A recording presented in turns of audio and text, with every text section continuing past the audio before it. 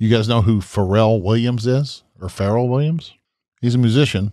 He did the song Happy, and he did, I think he worked on Blurred Lines. Anyway, he's also the men's creative director for Louis Vuitton. I did not know that. So he has dropped a whopper. It's a sandwich bag that costs $3,000. 3 large. What? The concept, he says, the design, I mean, it's a leather bag, sure. But it's $3,000, man.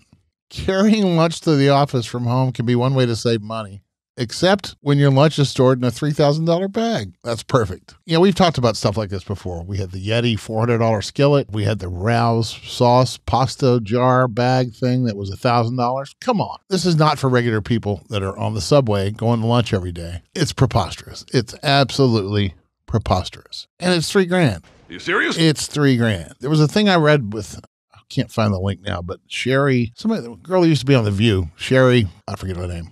She reviewed this thing and said, if you're walking around New York City with this, you're going to get knocked over the head. They're going to steal it from you. Don't do it. Because it says Louis Vuitton right on it. It's not like it's clandestine or anything. It's just crazy. It's absolutely insane. Sure, it's nice. Oh, she said she doesn't even have a strap on it. That's what she didn't like about it, because it didn't have a strap. The bag is made of cowhide leather, matching the color of Louis Vuitton's iconic shopping bags. It was designed to resemble a paper sandwich bag, complete with the LV lettering and blue fastening reminiscent of the gross grain handles of the brand's bags. Okay, that's great. A design element, that's fine. But you know, LV, was it LVMH? They're one of the biggest companies in the world. I guess they know what they're doing. I don't know who's going to buy this thing. And who's going to buy it and use it like it's intended to look.